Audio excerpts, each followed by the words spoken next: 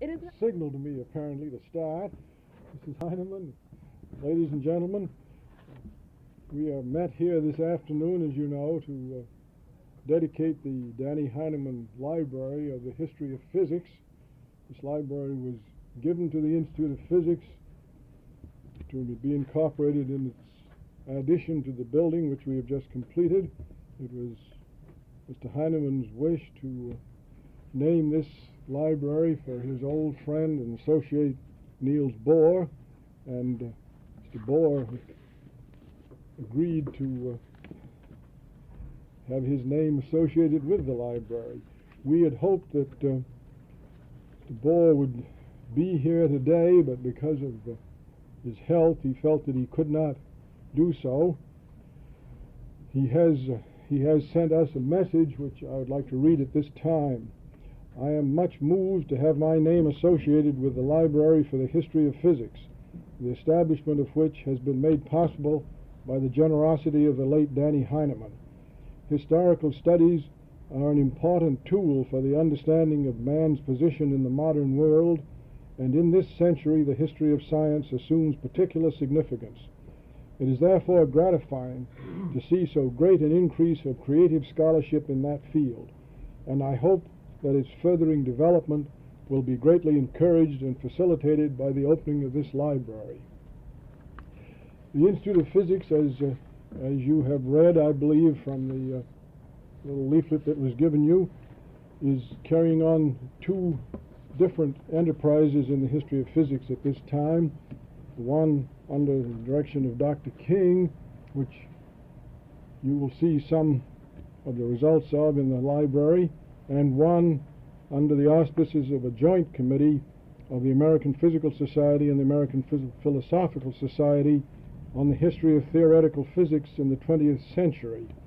Professor John Wheeler is the chairman of that joint committee, and he has sent me a telegram, which I will also read at this time.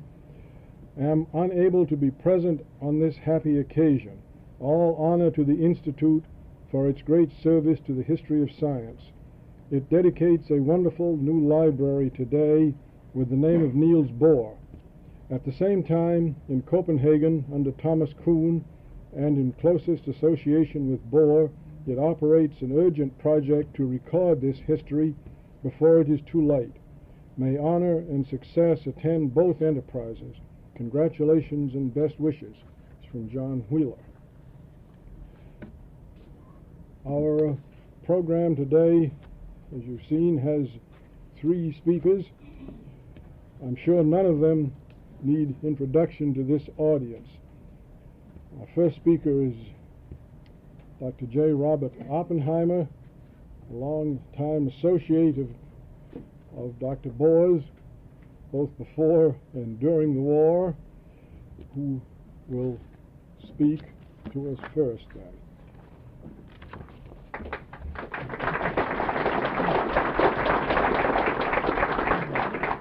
Mrs. Heineman, Dr. Sawyer, colleagues, friends. We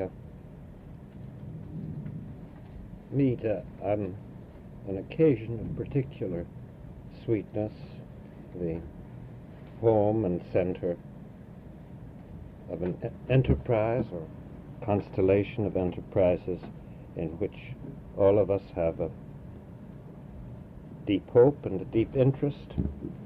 I don't suppose that any one of us could keep away from an occasion that is associated with the name of Bohr, and I am also very happy to start by expressing again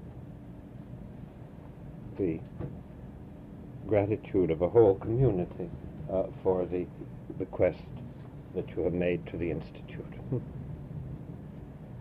We're all aware, painfully and proudly and bitterly, of the immense growth in our own science and the growth in which this Institute is an active, conscientious, and I may say rather helpless agent.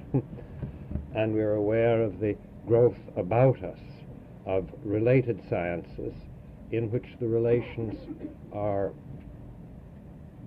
often very hard for us to seize with clarity, as they are with much of contemporary mathematics, and in others where the relations are close, but the job of translation, the traditions, very disparate, as in biophysics as it exists today.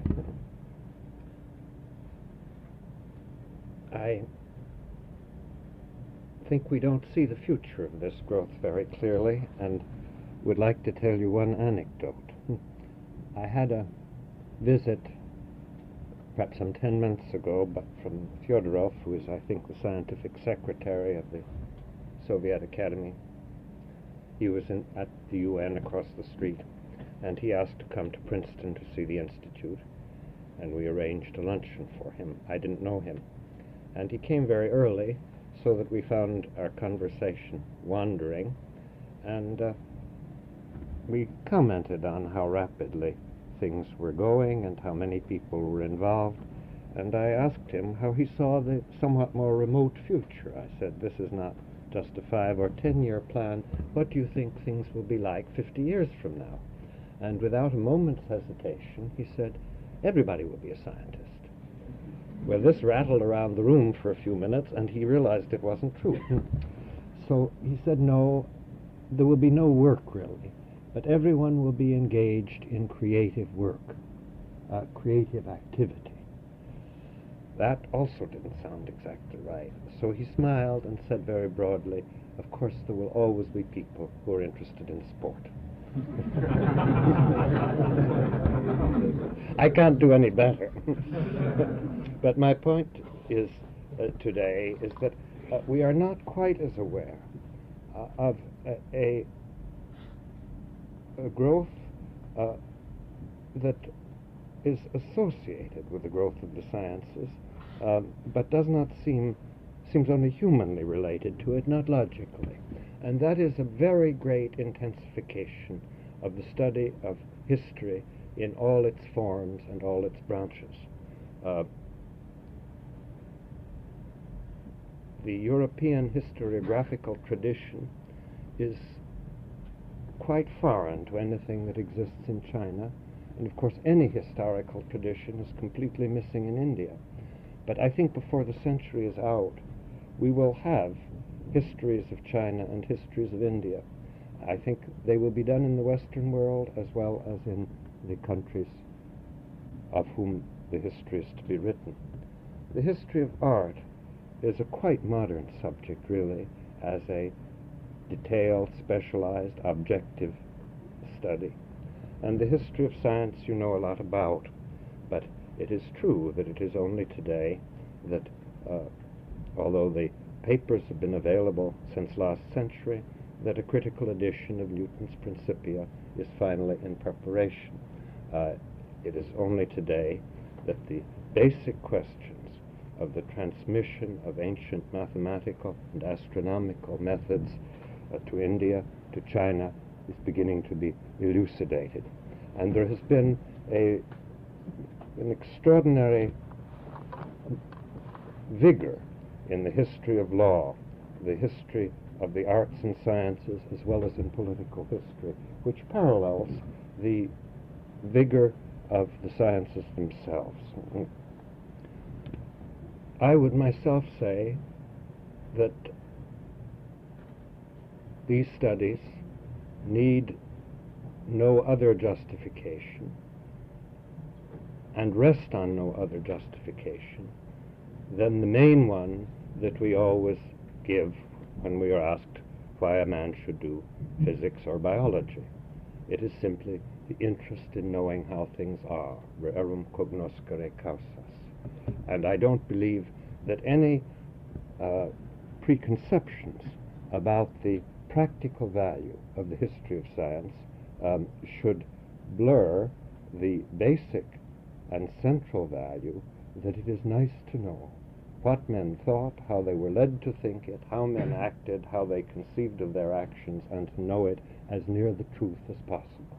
The canons of truth in history are not identical with those in science, but there is a tradition, a historiographical tradition, almost as helpful in the study of history as is ours in the study of physics. There are, though, a number of reasons, all of them, it seems to me, good, why the history of science has collateral hopes and virtues, and why the history of modern physics in particular is something that offers a particularly rich field and a rich hope. I would mention just two of the practical reasons. I'm not sure that I share the high hopes, but I certainly recognize that they are addressed to problems of extraordinary difficulty and gravity.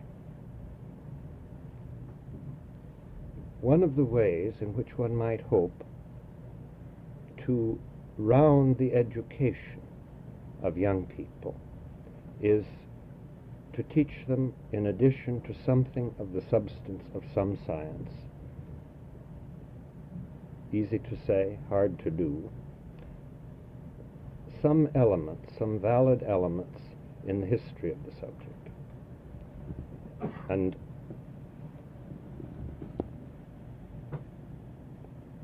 we all know that a very great impediment to the teaching of the history of science is that in no real sense is it known.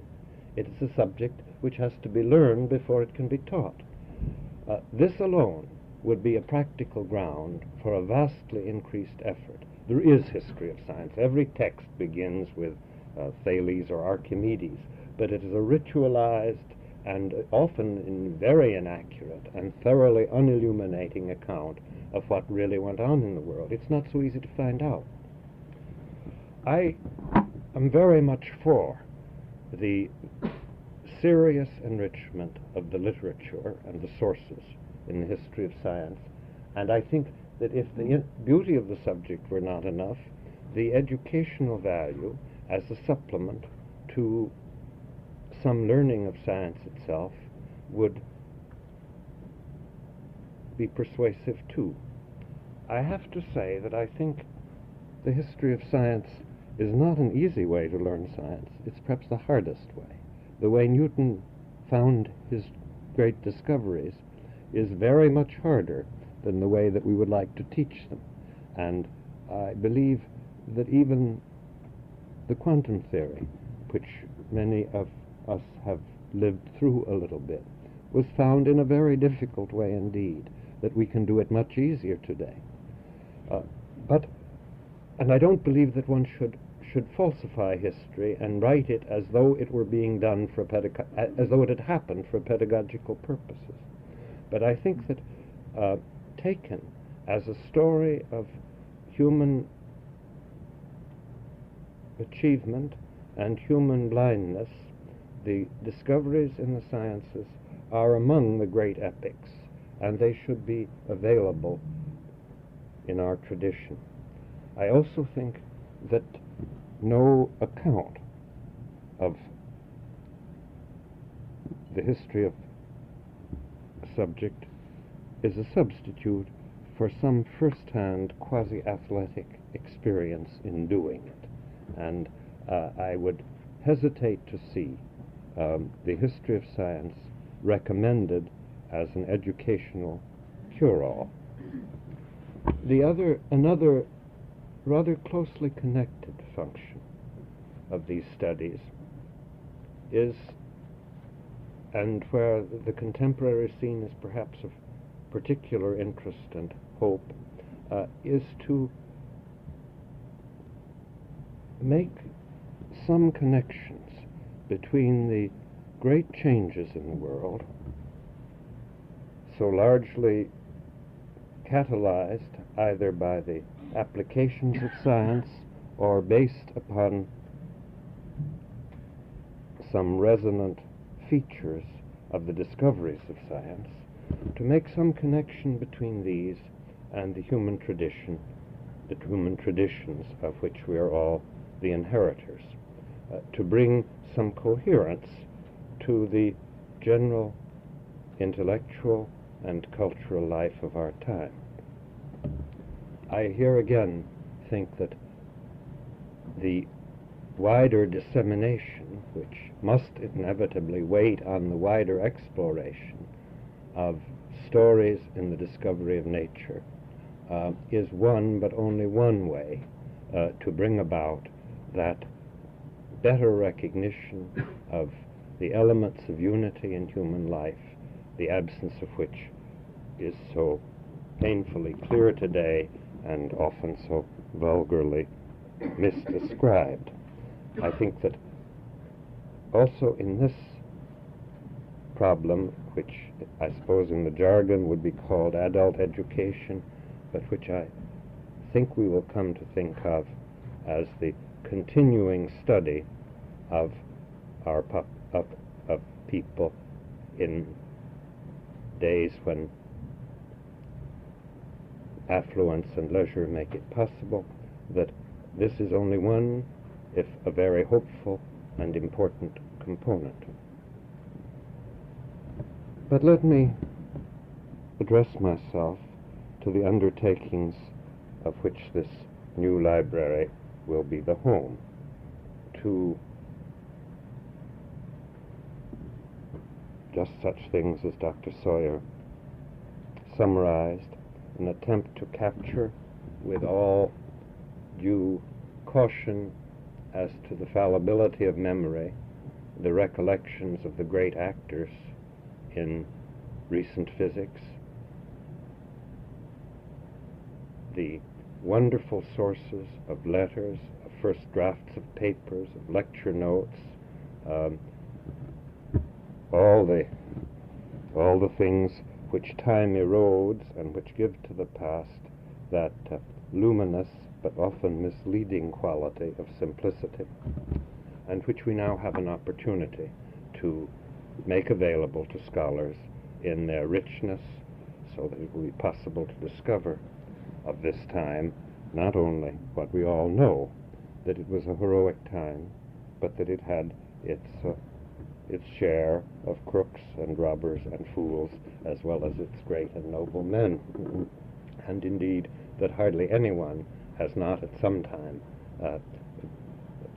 done and written things which he later had good reason to wish to disown, not as Pauli's father did by adopting a new name, but in some more modest way.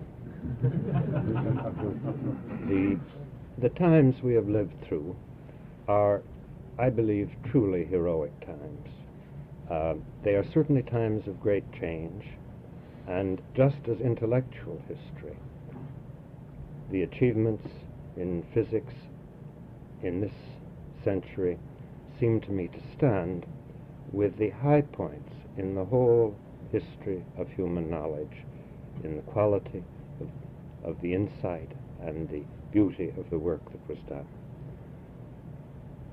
I think we cannot imagine a century in which Einstein and Bohr lived and did their great work except as a very special time in the human story. I don't want to limit this to two men. I don't want to limit it to physics, but we are here really to talk about an enterprise in which these two men will hardly be absent. It is also a time of very great change. 35 years ago, your three speakers were all in Europe. Courant was examining me with, I hope, an atypical tolerance in mathematics at Göttingen, and Uhlenbeck was taking one of those leisurely and gentlemanly doctorates at the University of Leiden, which marked not the beginning but the crowning of a career. And I was over there making only rather poor use of unparalleled opportunities for learning, which did not exist at all in this country, in my field, and at that time. Today, it is very different. We are so engulfed by the changes, the massiveness, the ferocity, the brashness, the virtuosity, the confusion of the current scene in physics, that we don't understand it very well. And it may not be possible for us to understand it. The enterprises which are now underway, for which this room will serve as hearth, should make it possible, if there are serious students of the human predicament in the future, to know very much more about what has befallen us than we who are acting and living in it. And they will see good and bad things both, and they will see them in a wiser and deeper perspective than we who act in it. This heroic story, I think, is among one of the records that will really be studied and read, and perhaps not least for something which is not part of the history of physics, but will intrude into these collections and these reminiscences. And that is the historically hardly paralleled dedication and responsibility of physicists to the great, dark, tangled, ununderstood cause of a peaceful world.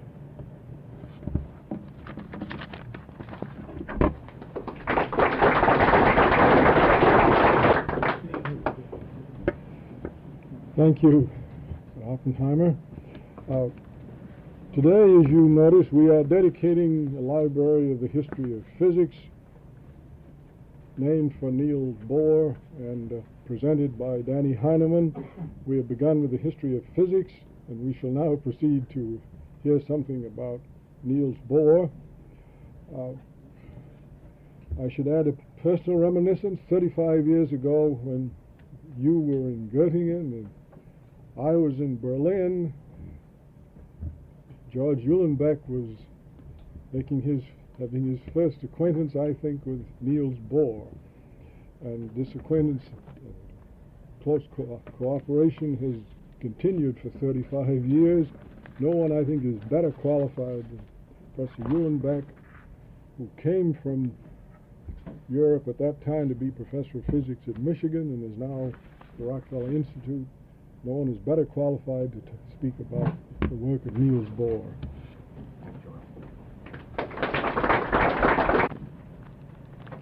Mrs. Heineman, Sawyer, ladies and gentlemen, it is really a pleasure to be asked to say a few words about Niels Bohr at this special occasion. And perhaps I should begin to apologize a little bit about the title. Of course, I cannot make a portrait or word portrait of Bohr. And also, I think one should not call Bohr just a physicist. There are too many of them nowadays. He is, in a certain sense, the patron saint of all the physicists. And that became very clear to me when I tried to think what I should say at this occasion. And then I was irresistibly reminded of a song which was composed in my student days for the special yearly meeting of our Student Science Society, named after Huygens. And this song was composed on the tune of the national anthem, Dutch national anthem, and the last verses were all the time, and Bohr and Einstein I've always revered.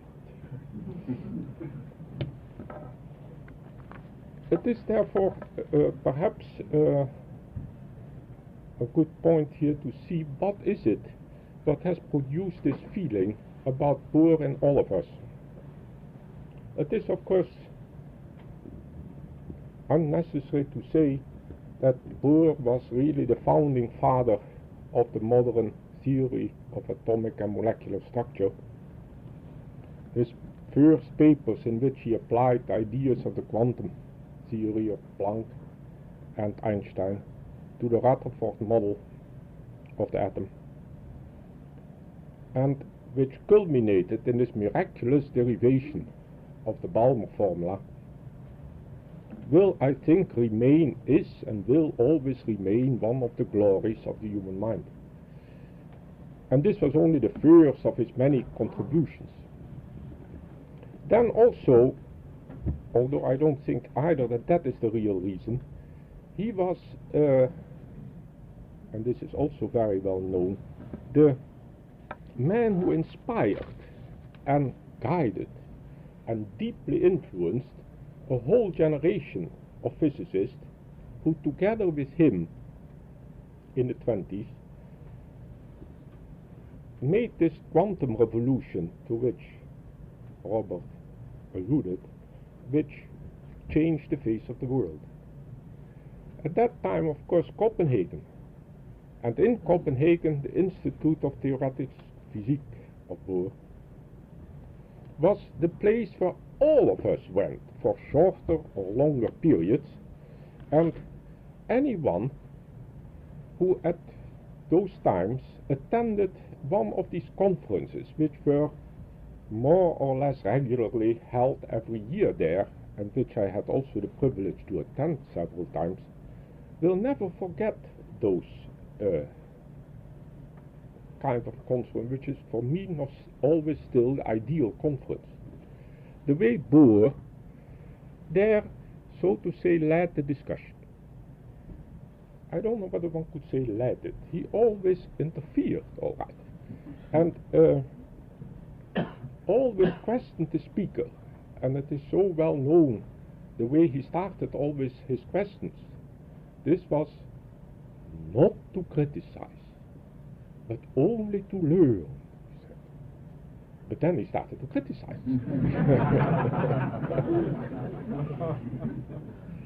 And it is really, this was one of the things which we always remember, even at that time, and also now. Well, it is often difficult to follow him and to appreciate the qualms that he has, and or better to say, to appreciate this great struggle for understanding. And I think at this point we come to the real reason for our veneration. It is this deep seriousness which was completely disinterested and which always was always directed to find out the really fundamental and general principles. In this respect, Bohr is a natural philosopher in the old sense of the word. He always tried, and he still tries, to probe all human experience deeper and deeper. Nur in der Tiefe wohnt die Wahrheit, as Schiller said. And he never, which is also I think typical of the way he talks, is he was never, of course, a professional philosopher, nor was he purely speculative in the way which to which the physicists so often object in any philosophical discussion. He always started with some concrete questions, and he always returned to it, because in some way the philosophy had to work. It had really to illuminate the basic simplicity or complexity of the phenomena. I think anyone who has talked at length with him, or who has heard him speak, must be, I think, impressed by this continuous struggle in Bohr to reach understanding. I say continuous because he never gives up and is really indefatigable. I realized this recently, again, when Bohr came to the Rockefeller Institute where to accept an honorary degree. He did this with an humility which touched us all.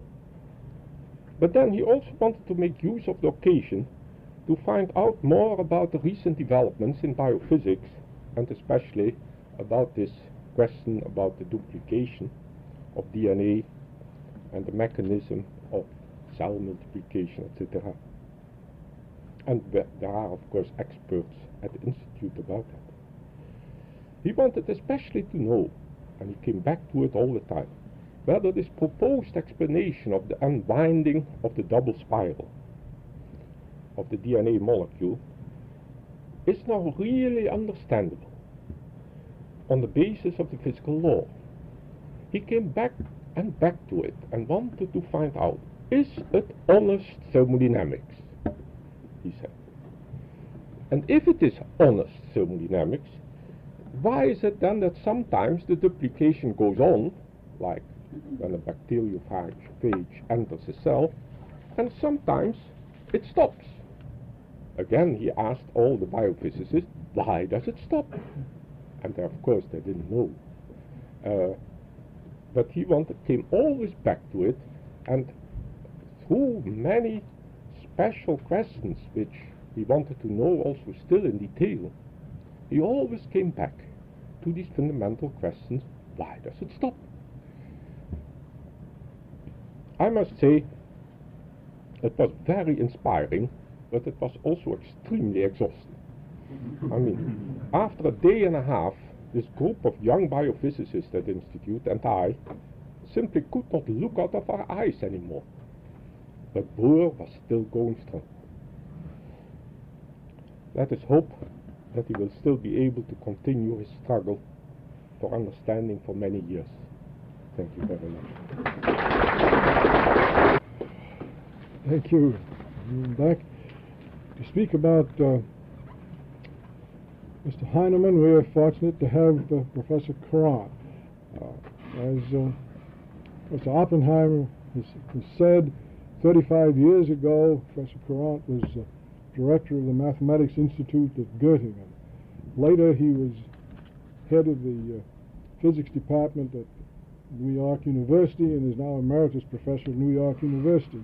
He has been a long-time close friend both of Dr. Bohr and Hettie Heineman. He will speak to us about Mr. Heineman.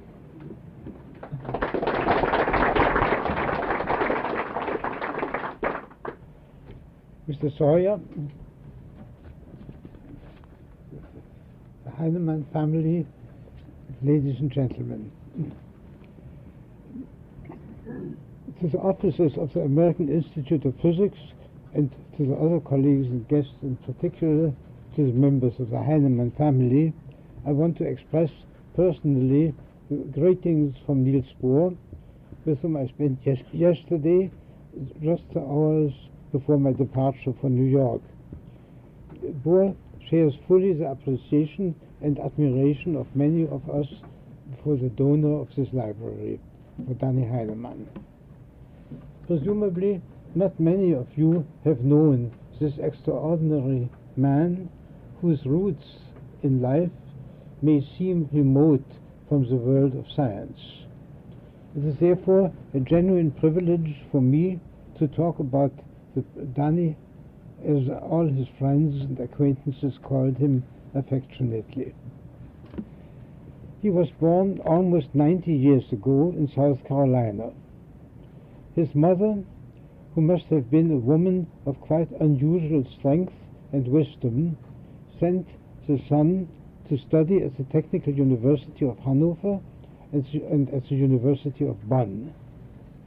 Among his teachers, men such as Karl Runge, Kaiser, Paschen, and Heinrich Hertz greatly appealed to the talented students of electrical engineering and science.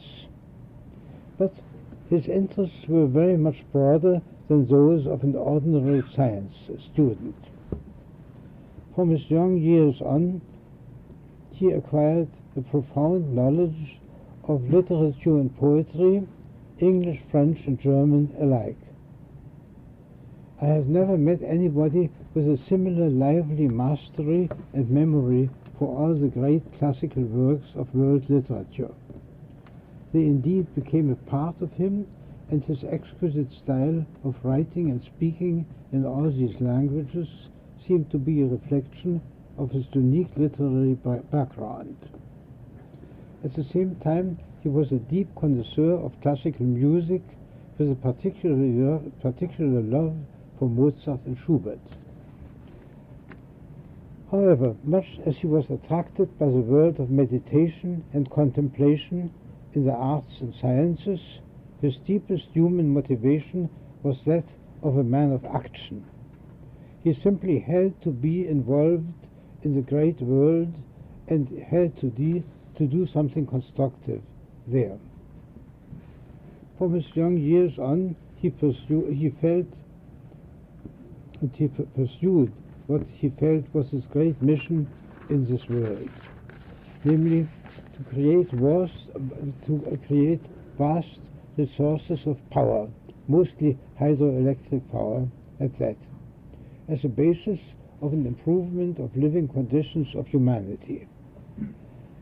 The challenge of such a worldwide task animated him ever since his start as a freshman engineer. To transform his great dream into reality indeed required all the resources of a dedicated, penetrating intelligence, of broad knowledge and human wisdom. It required the skill of a consummate technician, the genius of organization and high finance, the highest qualities of a statesman and leader of human beings on all levels, from laborer to king. I cannot describe the scope of his success on a worldwide basis. Enough to say that his life work brought and kept him in close contact with a wide range of outstanding personalities, scientists, bankers, industrialists, heads of states. He was indeed a statesman within the framework of international business. Also, as a humanitarian, in particular in post-war relief, he made most significant contributions which I cannot describe here. At this present occasion, we are mainly concerned with Hettie Heineman as a humanist, as a friend of the arts and sciences. He has done much in support of music and musical talent. Also, on the basis of his exquisite collection of rare books and manuscripts, he has supported libraries as well as musicological and other research. Most seriously, however, he was interested in science and scientific work. When, at an age well over 80 years, he retired completely from business activities, he made a serious effort to learn and to refresh in technical detail what he knew already, more or less precisely, about recent developments in physics and in electronics. He attended university courses and obtained private instruction, and was completely tireless in trying to collect the information that during his most active years he just had to forego. Most of you are aware of the Hettie Heineman Foundation, whose funds, among other objectives, were used to establish the Heineman Prizes in mathematics and in physics. Friendly personal relations with scientists gave Hettie a great deal of satisfaction.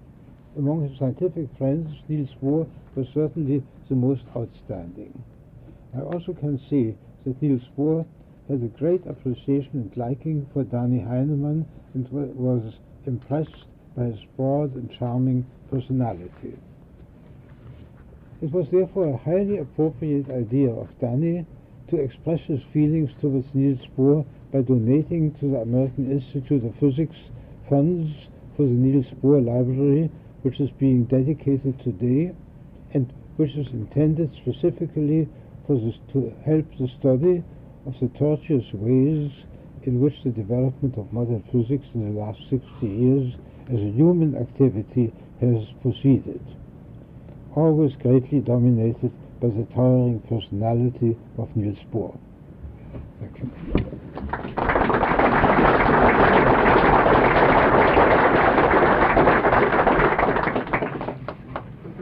Thank you, Professor Courant. I'd like to say that at the close of this ceremony that we shall visit the Hettie Heineman the Bohr Library, which Hettie Heineman has presented to the Institute, and which is part of the new building, which is now, and the library is now complete and open, and it contains some of the collections of Dr. King's on the history of physics. Also in the corridors around the library are photographs which have been collected of the past officers of the societies which are associated with the Institute. We are fortunate to have with us here today not only Mrs. Heineman, but Mr.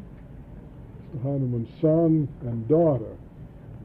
At this time, I will like to receive from Mrs. Heineman the key to the library, then I will conduct her to the library, and I hope the rest of you will follow us there. I wish I could express in adequate words the real happiness, how really happy my husband was to be associated with the advancement of science. It is for me a proud but sad task to present to you in his stead the key which will open wide the door to the Niels Library. Thank you very much. We shall now go to the library.